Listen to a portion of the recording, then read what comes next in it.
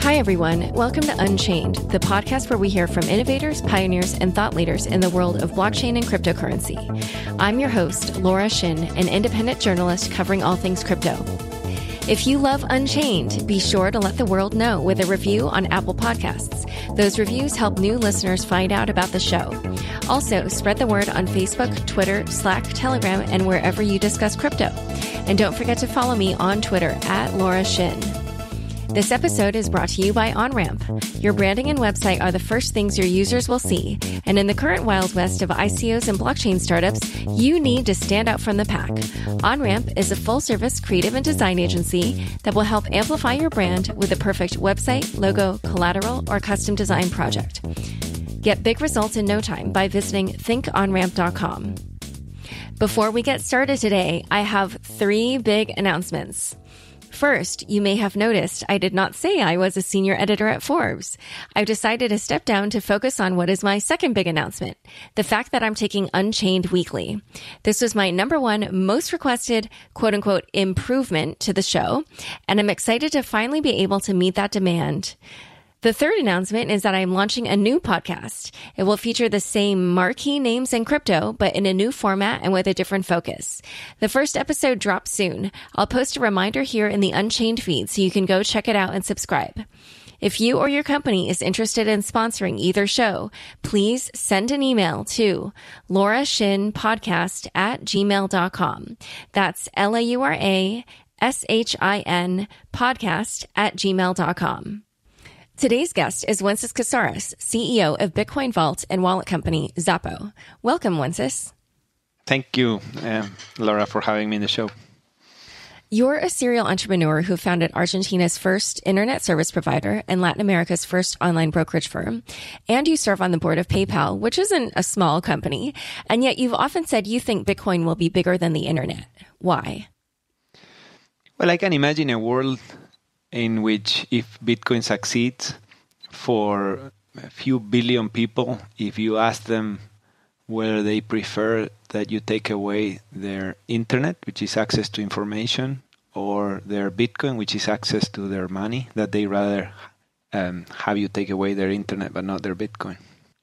And I've also heard you say that you believe the unbanked are... What number is that? There's 1.2 billion people who have a checking account and a debit card or a credit card the way you and I understand those products. Everybody else has much, much more restricted access to very basic banking services. They may have a bank account at the post office that it only lets you make deposits and some withdrawals, but not really make payments, much less use it online, etc. And you said that you understood Bitcoin's potential early because you saw your family lose all its money 3 times while you were growing up due to actions by the central bank. What happened at those times? I grew up in Patagonia in southern Argentina, and growing up I saw my family lose everything 3 times. Every time it was because of something that the government and or the banks did. The first time that I have a memory of that, there was a massive hyperinflation where prices were changing constantly, every day, literally, and sometimes several times a day. And how old were you? When that was happening, I was 15. That was in 1989. And what do you mean when you say you saw the prices change every day? I remember my mom came to take us out of school in the middle of the morning. She'd never done that before, me and my 2 sisters. And she was carrying 2 plastic bags full of cash. And she had been paid her salary. She was a receptionist at a government bureau and with a modest salary. And that modest salary took 2 plastic bags full of cash. And she took us to the supermarket and she gave us each an aisle with a list of things. And we met at the cashier. And when there was some money left after all that, she sent us back to get more stuff to spend all the money. And when one of my sisters asked her, why don't we save some money for tomorrow? My mom explained that tomorrow it was not going to be worth as much. And at the time, there were no barcodes or computer systems as we see them today. So there was one person who worked for the supermarket whose job was to change the prices, and our job was to go in front of that person. The person went through all the aisles, putting the new prices, and when it finished, it started again. So you literally saw the prices change if you follow this person. Our job was to be ahead of that person. It's crazy, but I saw it happen. Wow. It was brutal. Wow, that is really crazy. So you also said that you saw these times when I guess money was affected in Argentina, that you saw it change the conversations your parents had, or you saw the people around you becoming desperate. What did you see people saying and doing, and what do you feel was the lesson that you learned after those experiences? My memory of those events is not really an economic or even a financial memory. I was a kid, so what I remember is sort of quite emotional, and what I remember is the discussions my parents had because of what was going on, and their frustration and their anxiety, and how everybody else around us was having the same issues, and there was like a collective state of panic and distrust. Nobody trusted anyone with anything. It felt like the very basic sort of fabric that keeps society together was breaking apart, and it took a long time. Something that broke very quickly took a very long time to rebuild. I have a very clear memory of how this impacted worse the people who didn't have any way to protect themselves from that. Some people who are better off were able to either buy property to keep the money safe in the form of property, or even have a bank account abroad or other things like that. But most people who don't have much money didn't have any of those options, and those were the ones who were hit the hardest. And as you know, a lot of Bitcoin believers, at least especially in the early days, were big libertarians. But I don't know if I've ever really heard that kind of rhetoric from you, but I would imagine that these experiences would give you those kinds of beliefs. Did it? I have a lot of respect for libertarians and sympathy for a lot of those ideas.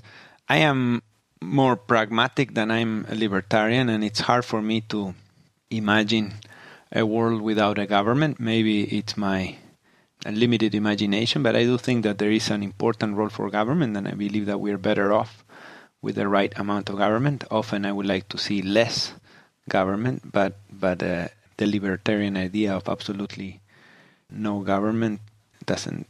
It's hard for me. I wouldn't consider myself a libertarian that way. It's true that a lot of the libertarians' ideas are appealing and interesting, and I have a lot of respect for them. But I do think that there is a place for government, and that it's hard for us to live without one.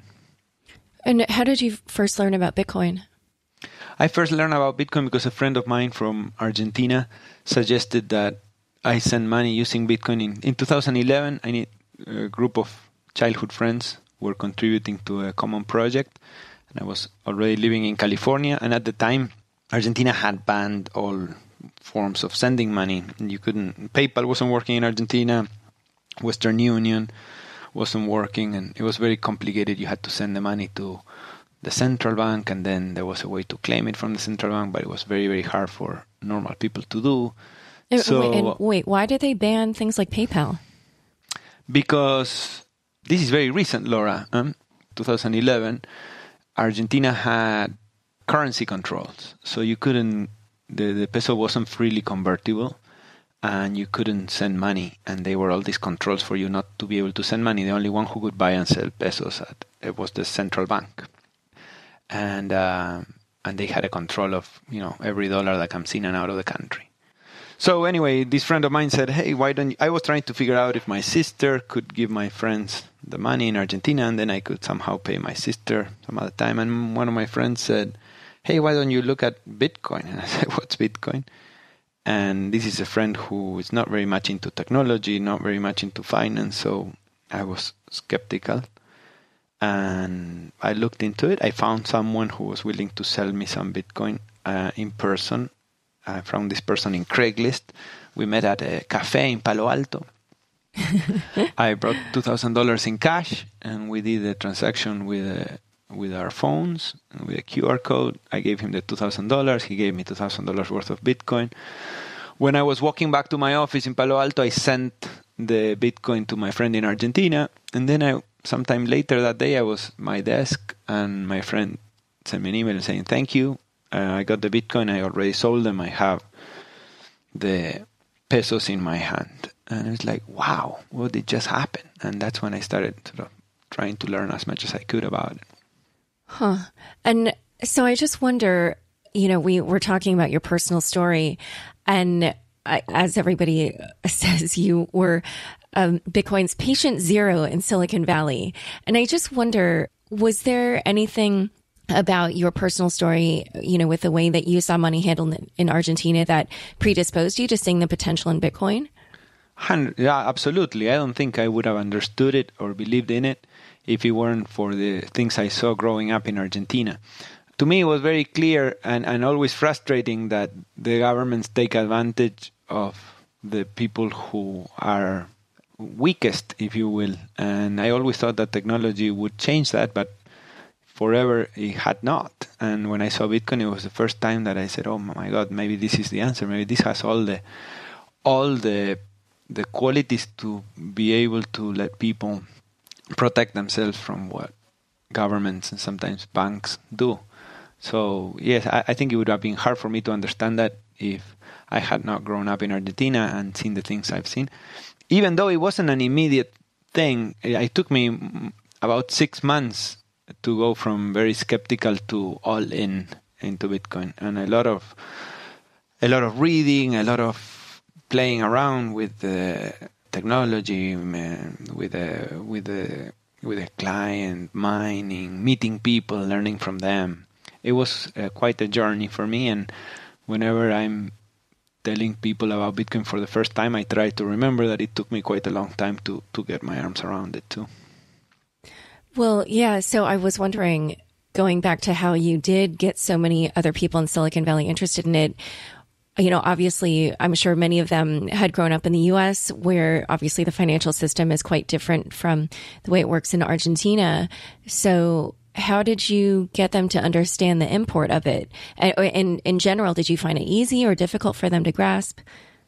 I find that it's very hard to explain Bitcoin. In the U.S. is probably the hardest country. Just like Argentina may be one of the easiest.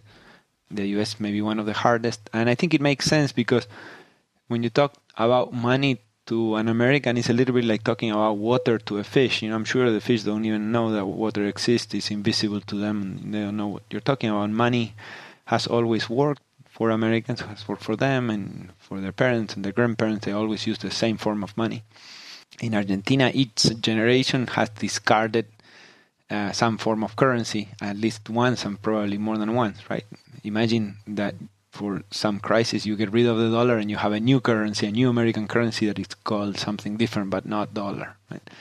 It sort of just changes significantly how you see money. You don't take it as this given instrument that works, but it makes you question a lot of things that if money has always worked for you, you'll never question. So I went nowhere.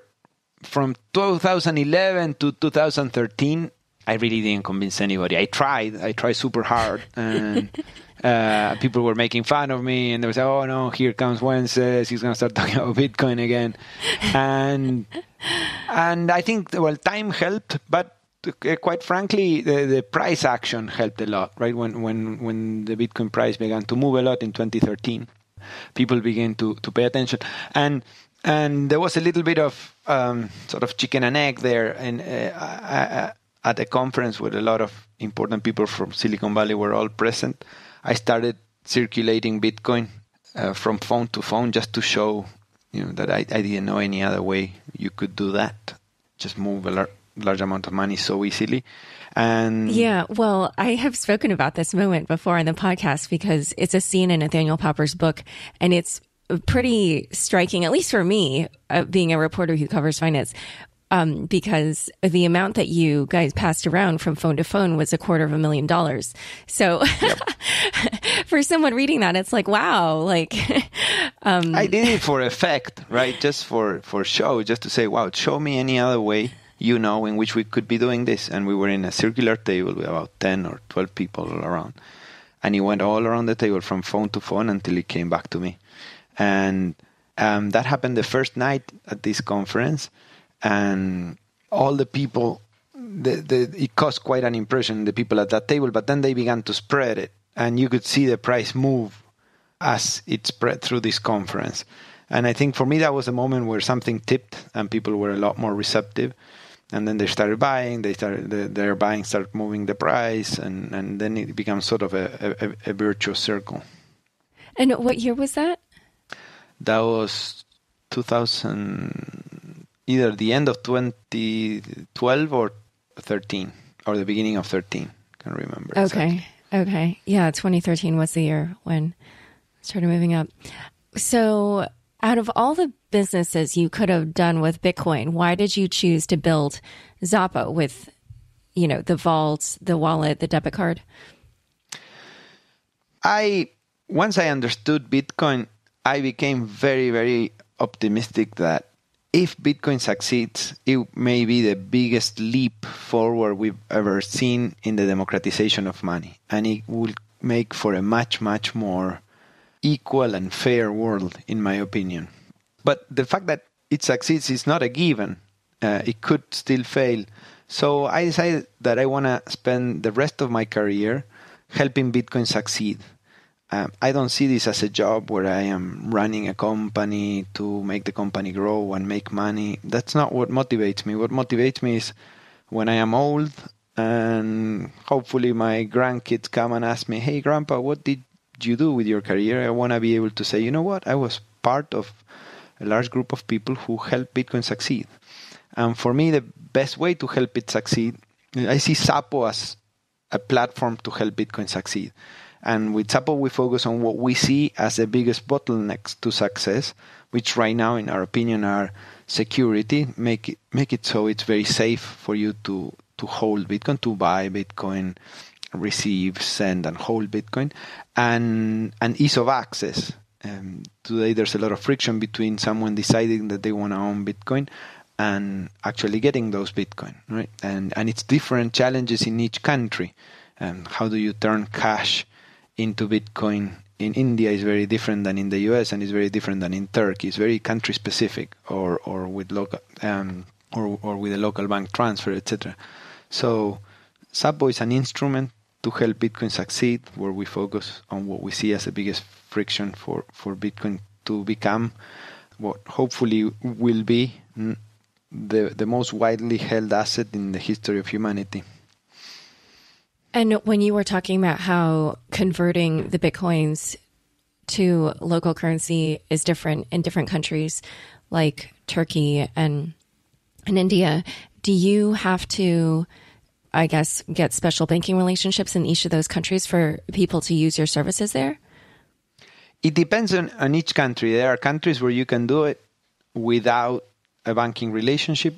It depends on the current infrastructure of the country. There are countries that have very well developed cash collection networks, cash collection and cash disbursement networks, and those networks already are used to doing cash collection or disbursement for other digital uses or for other type of spend that happens worldwide. In those cases, you can work with them without any banking relationship. And in some other countries, the cash collection and disbursement networks with the most capillarity are the banking networks. And in those countries, you need to have a banking partner. But it's different in each country. It's very, very different in each country, very country specific. And you also told me a few years ago that 96% of your customers account for 4% of the dollar value of the transactions, and that 4% of your customers account for 96% of the dollar value transactions, or some ratio like that. Are those ratios still the same today? And if so, why does it break out like that? We serve a lot of institutions who want to hold Bitcoin. No, some of them make it public that we are their custodian, like the public instruments to hold Bitcoin in the US, like GBTC in the US, or XBT in Europe, or CBT in Canada. They all have to make their custodian public, and they all use Xapo as the custodian of their Bitcoin. We have many other customers like them who have very large amount of Bitcoin that may represent anywhere from 10, 20, $50 million, and sometimes in excess of $200 million.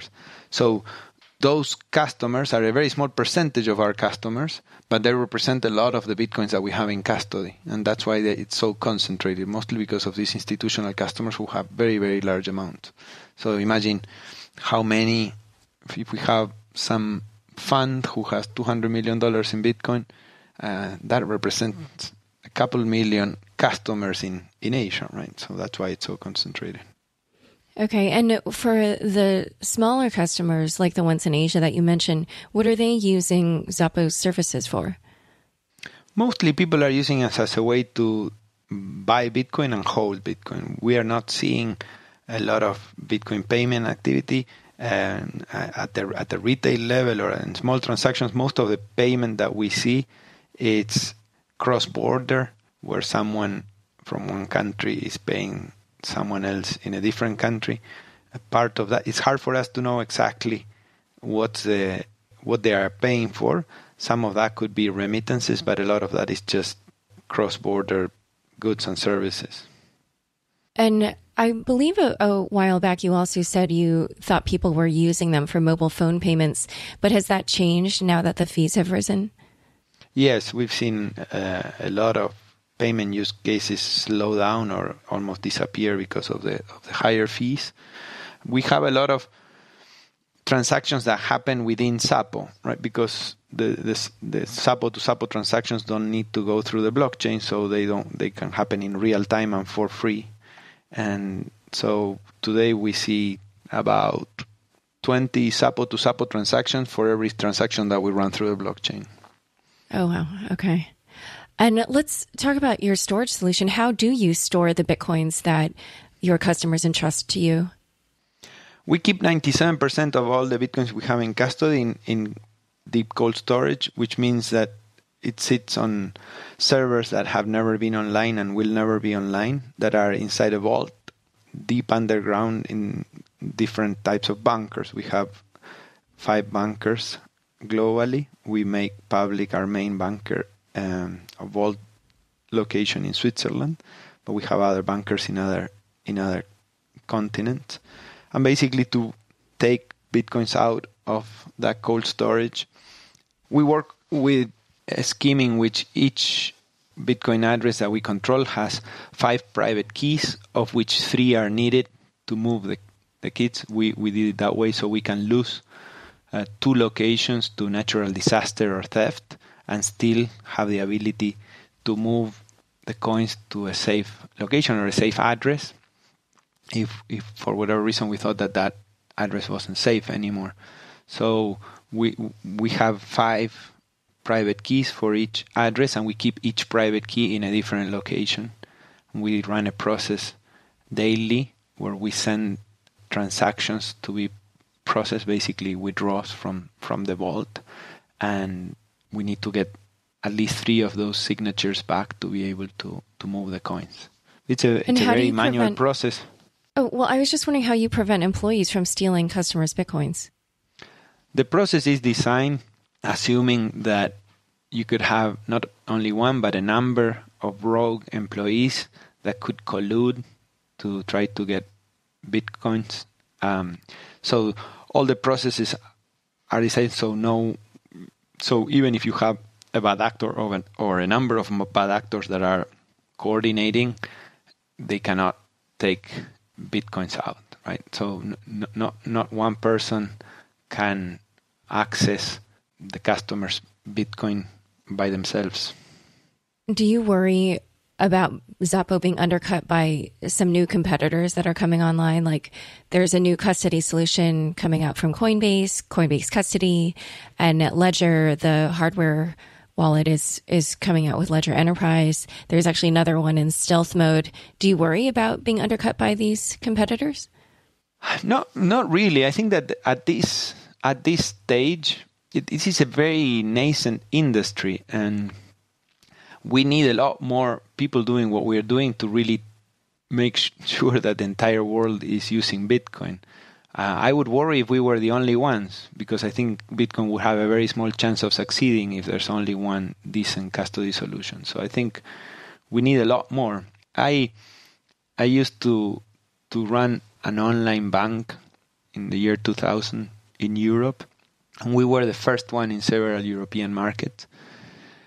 And we were spending a lot of advertising dollars on TV, basically to get people to have a online bank account that paid a lot of interest. And the money that we didn't have to spend in branches, we spent it in advertising and paying more interest. And this worked extremely well. And because it worked really well, we had a lot of large banks copy us. And our first reaction was like, oh my God, this is going to destroy us. We're going to share this pie with a lot more with many more players, very, very aggressive. All of them, they were all spending more than we were spending on TV advertising. But our numbers kept getting bigger every week. And it was like hard to understand what's happening. How can it be that we have one new competitor, two new competitors, each one spending more than we're spending now, three competitors now, all of them spending, each one of them more than we were spending. And the numbers keep growing. And what happened in that case is that this was a new category, and more players advertising it heavily created a sense of, sort of created a category. It made the market realize that this was an option, to have an online bank account where you put your savings because you have better return, etc. And I feel the same way with Bitcoin. I think it'd be very hard to make this market happen. And if we were by ourselves, or if any company was by themselves, it takes a very large ecosystem of trustworthy companies to make something like this happen. And why not offer your custody solution for more than just Bitcoin? Right now, I don't have the conviction I have for Bitcoin. I haven't developed it for any other crypto asset. And I can explain to any of our customers why I think it's a good idea to own a little bit of Bitcoin. But very often I can't explain why I think it's a good idea to own something else. So I just don't want to be responsible for making people make bad financial decisions. If at some point that changes, and there is a crypto asset that seems that has the same risk, reward, and potential that Bitcoin has, I'd be happy to serve it. But right now I do not feel like that about any other crypto asset. We're going to talk about the failed SegWit2x hard fork and Bitcoin Cash, but first I'd like to take a quick break to tell you about our fabulous sponsor, OnRamp.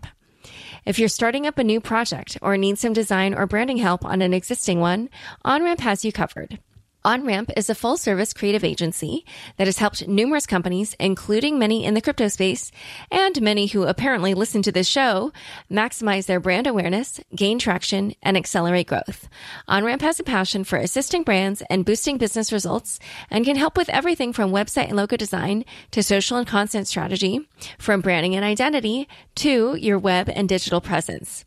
With OnRamp's help, you can attract your ideal customer, generate leads, boost website traffic, and take your business to new heights. Transform your brand, tell your story powerfully, connect with people. Focus on your core technology and leave the rest to OnRamp.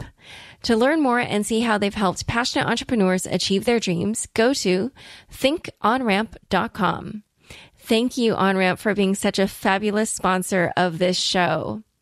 Potential sponsors, this ad spot could be yours. If you or your company is interested in sponsoring Unchained, please send an email to laurashinpodcast@gmail.com. That's LAURASHIN podcast@gmail.com. I'm talking with Wences Casares, the CEO and founder of Xapo. Wences, you supported the SegWit2x hard fork, and when that failed, you tweeted, quote, Bitcoin's most Important quality is it's censorship resistant. The rest will follow. I got too impatient with 2x. Pictures also took too long to download in the early internet. Bitcoin will eventually be able to process more payments. The day you tweeted that, I ran the numbers. The transaction fees were on average $10.37. And within a few weeks, the Bitcoin price skyrocketed, rising to nearly $20,000. And with all that activity in the blockchain, the average transaction fees also skyrocketed, and they rose to as high as $59.70 on December 22nd. Since then, they've come down to about $8. Do you think it was a mistake to not go through with a SegWit 2x hard fork? Do you think that your side was proven right, that the hard fork was needed at that time? No, I think that our side was proven wrong in the way we wanted to do that block increase. I think that it may be a good idea. I still think that it may be a good idea to increase the block size so we give more time to the second layer solutions to be market ready. But I think that the way we were trying to do it was the wrong way to go about it. And for me, the biggest learning from the failure to do the 2x upgrade is that protocols have a very different way of evolving than companies do. And even if we have a very good intuition for the timing of companies and for the cadence of companies, and to get a sense if something has traction or doesn't have traction in the context of a company, is very, very different from having the same intuitions or correct intuitions for a protocol, right? If you look at technology overall and you look at the companies that have been the dominant companies in technology over the years, it used to be that Intel was the dominant company. We had a time where Sun and Oracle were the dominant companies. There was another many years in which Microsoft was the dominant company. Another one where Google was the dominant company. Now we have this landscape in which Facebook, Apple, Google, Amazon are very dominant. But it's hard to find a company that has had that dominance for more than 10 years. It's quite fluid and changes very dramatically, very dynamically, very quickly. When you look at the same landscape for protocols, it's completely different.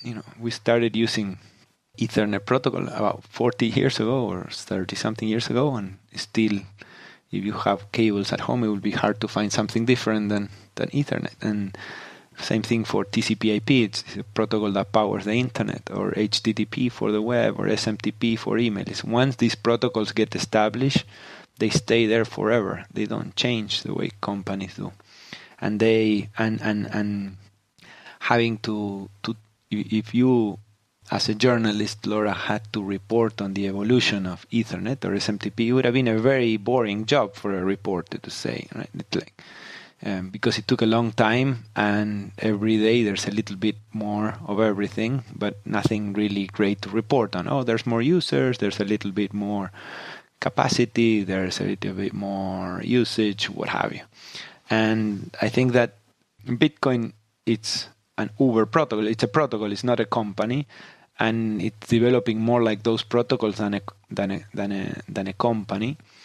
And if I am impatient, that's my problem. That's not Bitcoin's problem. Bitcoin has all the patience in the world. It doesn't have a board. It doesn't have capital. It doesn't have earnings. It has all the patience in the world. And if you are impatient, that's your problem, not the protocol's problem. And that was, for me, the biggest lesson from the way we try to do the block increase.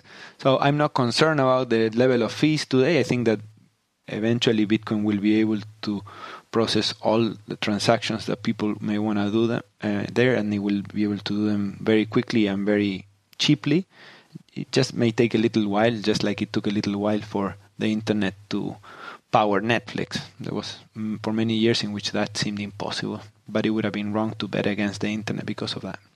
So you've talked about how impactful you think Bitcoin will be in the developing world, but now with fees ranging from $8 to $60, what kind of impact do you think Bitcoin will have there? I think this doesn't change things, right? I was never pitching Bitcoin for payment. I always said that I think that the first stage of Bitcoin is to get established as a store of value. And once hundreds of millions of people own Bitcoin as a store of value, and more people own Bitcoin than ever own gold or dollars, it will naturally turn into an important payment mechanism. But this first stage, which may take another 5 years at least, and maybe a decade, is all about a store of value. And you have never heard me pitch otherwise. So I am as concerned with fees today as I was 4 years ago, which is not really care about them now. And by the time it becomes a payment mechanism, the fees will not be a problem. Well, when it comes to being a store of value, you've often made that pitch because it's scarce and there will never be more than 21 million Bitcoins. But how well does that argument hold up now that we have Bitcoin Cash, Ether, Zcash, Monero, all these other crypto assets? Do you still believe, and you've said this before, that you believe Bitcoin will someday or could someday be worth $1 million. Do you still believe that? I still believe that Bitcoin, there's a higher than 50% chance that Bitcoin will be worth more than $1 million in 5 to 10 years. And I think that as you know, there will never be more than 21 million Bitcoin, and Bitcoin Cash and all other 800 cryptocurrencies do not change that. I think that we have to figure out a lot. We are all learning, and there are a lot of things that we have to figure out. But in my opinion, the market will eventually figure out that Bitcoin is in a league of its own when it comes to how much we can trust it and the censorship resistance and the robustness of the protocol overall. And I think we are going through a period in which we're all learning and doing a little bit of discovery of new things. And not unlike what happened with the dot-com boom, where there were a lot of assets that were overvalued, and hidden within those assets there were gems that were undervalued. But I think we're seeing the same process here. Well, let's talk about Bitcoin Cash. Even some of the diehard Bitcoin Core supporters admit that Bitcoin Cash is now trying to fulfill the original vision of the Bitcoin white paper, which is the version of Bitcoin that you originally fell in love with. So why don't you support Bitcoin Cash? I would put it another way, which is, why should I support it? If you tell me, well, because you want to do cheaper transactions, I would say, well, I'd rather use Litecoin than Bitcoin Cash. It's cheaper. And you say, no, but faster transactions, again, I would use Litecoin. It's faster than Bitcoin Cash. So with protocols, it doesn't really matter which one is the best protocol. It only matters which one is the most in use. And in the case of Bitcoin in particular and cryptocurrencies, I'd say the only things that matter are the hashing power, number one, the number of users, number two, and the number of transactions, number three. And in all of those numbers, Bitcoin is in a league of its own, right? And so I could make the pitch that I have a protocol that competes with email that is much better than the email protocol, because the email protocol doesn't handle spam very well, and you cannot prove the identity of the sender, and it's pretty poor to handle attachments and video and voice, etc. So it's not hard to come up with a better email protocol. It's quite easy, actually. It's just hard to get people to use it. And same thing with this. It doesn't really matter. It's hard for me to... I think it's a mistake to engage or follow a currency just because it may have temporarily better functionality. A lot of people make that mistake with the internet, where they bet against the internet and for other protocols because supposedly the internet was never going to be good enough for video or good enough for voice or good enough for a number of things. And they were wrong. And I think the same is true with Bitcoin. And what about Ethereum? You know, in terms of the different kind of characteristics that you were saying were important to look at. I mean, I think Ethereum would score well on those. You know, there's definitely an extremely vibrant developer ecosystem. Obviously, there's a lot of users, and we've already seen this past year just how quickly things can take off in Ethereum, such as, you know, with initial coin offerings and the crypto kitties. So definitely there seems to be a lot of activity on that blockchain. What do you think about Ethereum? I think it's maybe the most interesting thing going on in the space outside of Bitcoin. I think that there are a number of companies developing the technology so all of that functionality that we learn through Ethereum will eventually be able to run on top of the Bitcoin blockchain. just like we forget now, but at the beginning of the internet, there were people who were betting that we were going to use the internet only for low latency, low bandwidth applications like the web and email. But for high bandwidth applications, we were going to use X25. And for low latency applications, we were going to use frame relay, which is equivalent of saying we're going to have one network for the web, another one for Skype, another one for Netflix. And that, even though it may make a lot of technical sense, it didn't happen that way. All of the there's only one transport layer that matters in the world today, and that's TCP/IP or the internet. Everything, whether it's voice, video, data of any kind, if it's moving, it's most likely moving on top of TCP/IP or the internet. I think the same is true for value.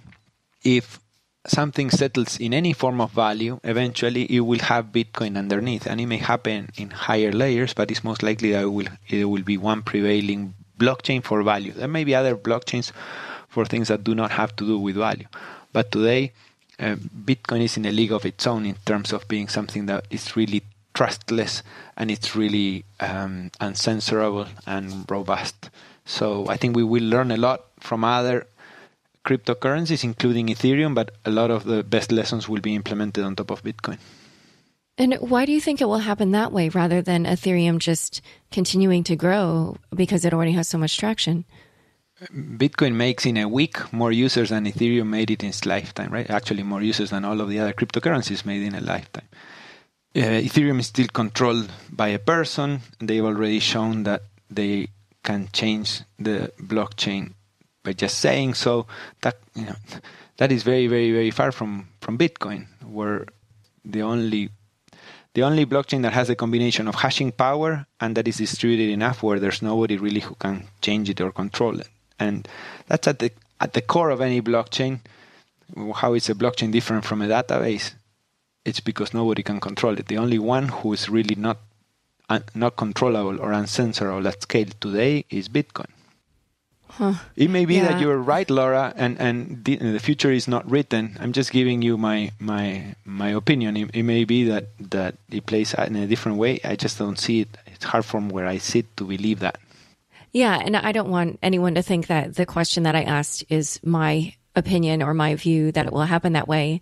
When I am looking at how things might go going forward, I can see it going in your, the way that you outlined. However, I definitely cannot ignore how much traction Ethereum has. And so I sometimes wonder, is this, going to eclipse Bitcoin? I don't have a particular opinion about how it's going to go, but I could see it happening either way. At the very beginning of the internet, there were non-internet services like America Online and CompuServe who made very similar arguments. It's like, look, the internet is cute, but it's very slow and complicated, and so just use CompuServe or just use America Online, don't use the internet. And we will give you graphs, and we have these cute sounds, and even some video, and all the things that the internet cannot do, right? And it's true. And for a period of time, they were important. But open always wins in technology, and in this case, open and censorable, and completely trustless. And so yeah, there may be there may be a time where there's a place for that. It's hard to imagine a world in which we need multiple protocols for the same thing. Huh, okay. Well, one other thing I wanted to ask you about was you, I think in your video with Dan Schulman of PayPal, you outlined a vision where Bitcoin is used as the global standard for foreign exchange. Can you describe that vision and then also describe how we got to that point? I think that if Bitcoin succeeds, it will become a global standard of value and a global standard of settlement. We had a global standard of value for 5,000 years, and we haven't had one for about 500 years. For the last 500 years, the global standard of value have been the currency of the dominant of a dominant power. The first one was the Portuguese for about 100 years, or their currency was used globally. Then after that, the Spanish, then the Dutch, then the French, and now the American dollar for about 100 years.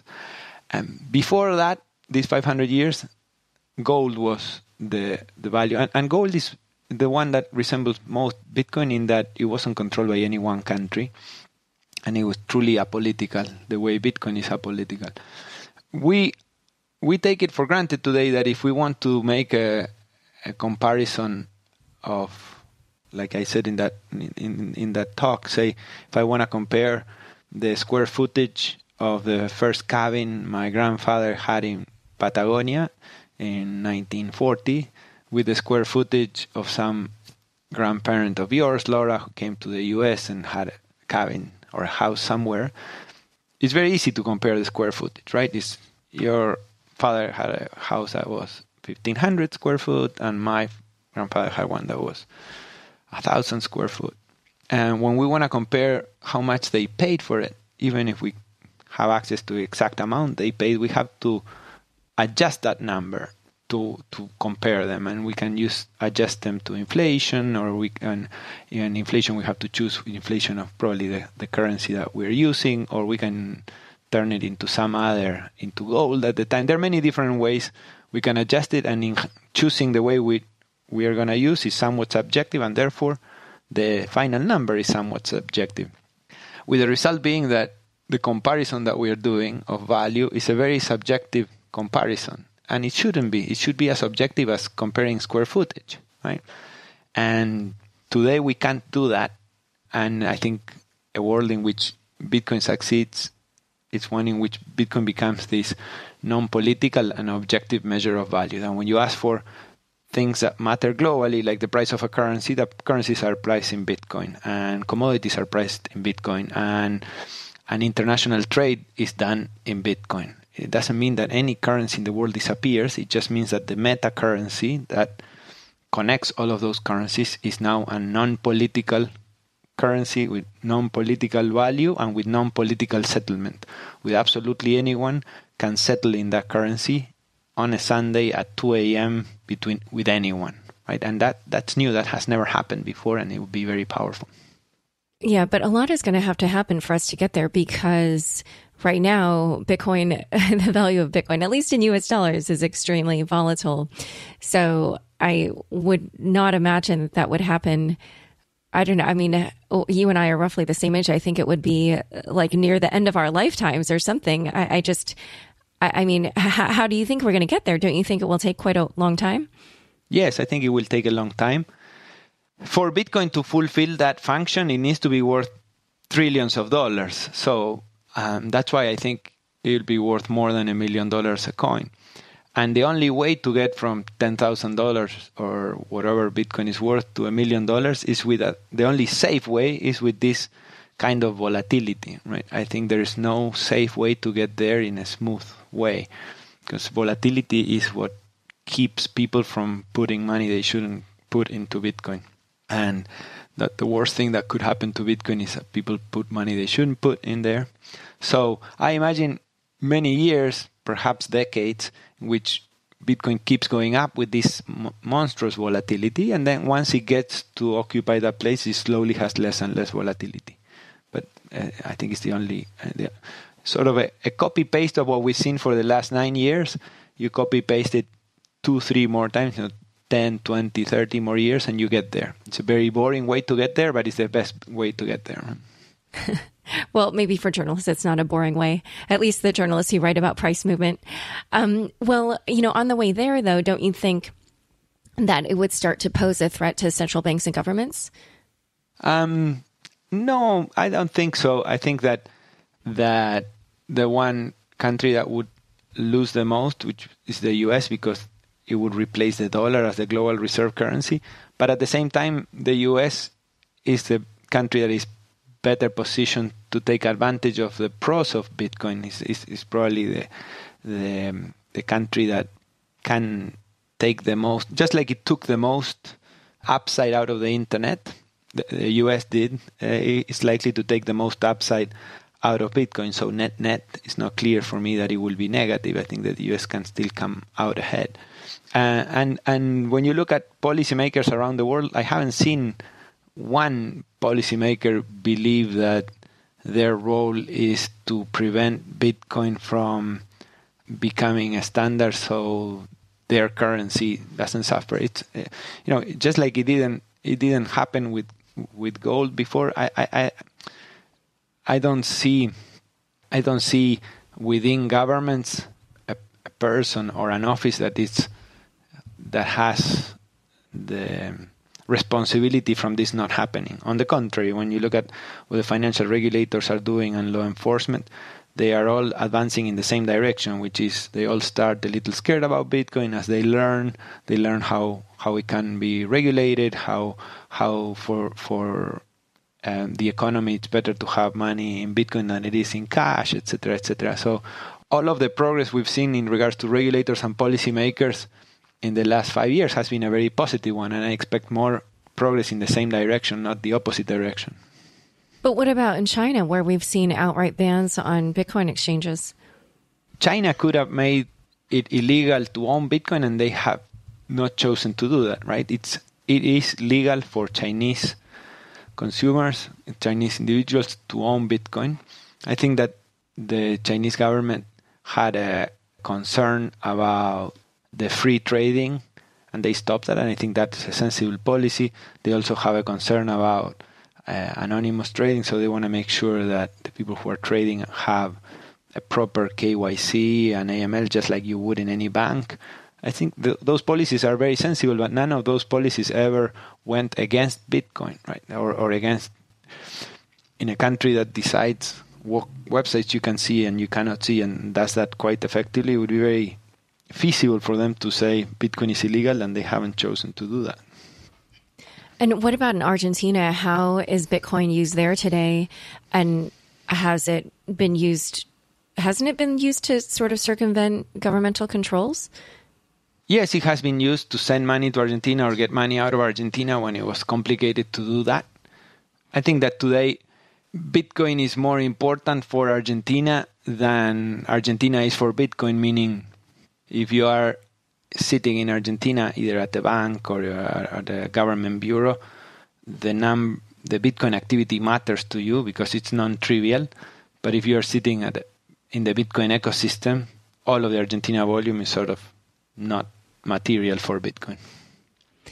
So you've been thinking about or working with Bitcoin for 7 years now. What lessons do you feel you've learned over that time that you keep in mind as an entrepreneur as this space continues to develop? I would say the most important lesson is the one I told you before, that Bitcoin is a protocol, it's not a company, and it has the timing and the rhythms and the needs of a protocol, which are very different from a company. I would say that's the most important lesson that I summarize in that tweet that you read, which is, I think, that Bitcoin most important quality is its censorship resistance, and that everything else will follow from that. Great. Well, I've been speaking with Wences Casares. It's been fantastic having you on as a guest. Where can people get in touch with you or see your work? Twitter, at Wences.